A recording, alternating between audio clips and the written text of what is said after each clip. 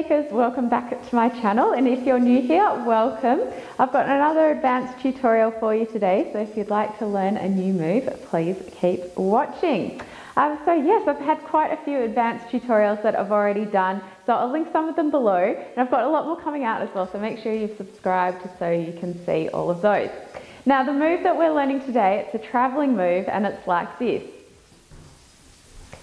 So very nice, very simple, but it's a good one. I use it a lot because I find when I'm dancing at a restaurant, especially something like drum solos, and I want to move around the tables and I want to be around my audience, it gets a bit boring to just walk all the time, and the gala walk, it's very beautiful, like three-quarter shimmy, it's very beautiful, but it's nice to do something different. So this walk, it's an accented walk, it's a little bit complicated, so probably not for beginners, but a very nice move.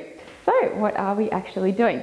Firstly, remember with belly dancing, always have good posture, and what we're doing is we'll bring the pelvis in and out, in, out, in, out. So from the side, in and out, in, out, in, out. We're also bringing the chest up and down. So the chest from here, I'm reaching up and down, up, down, up, down, up, down. Now because it's an accent, you want to pull each move in.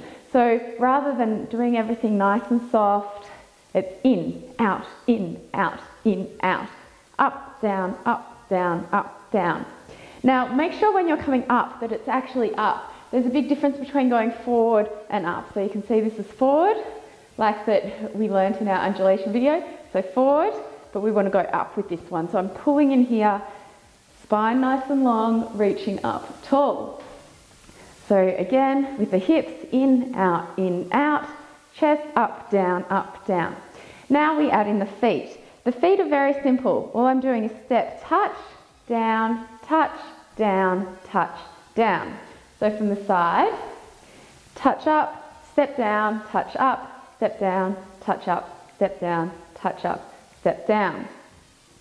Adding into that, we add our hips as well as our chest. So again, from the side, I step up, I pull everything in. I step down, I let everything release. Step up, I pull my chest up. Step down, I let my chest release. Step in, everything comes in. Step down, hips come back. Step up, chest comes up, down, chest comes down. So when I'm doing it fast, it looks like this. In, out, up, down, in, out, up, down, in, out, up, down, in, out, up, down, in, out, up, down.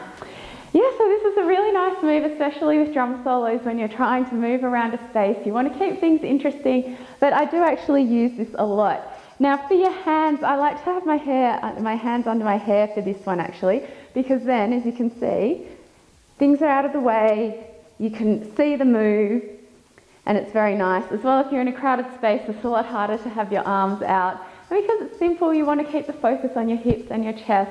It's nice to have very simple arms with this one.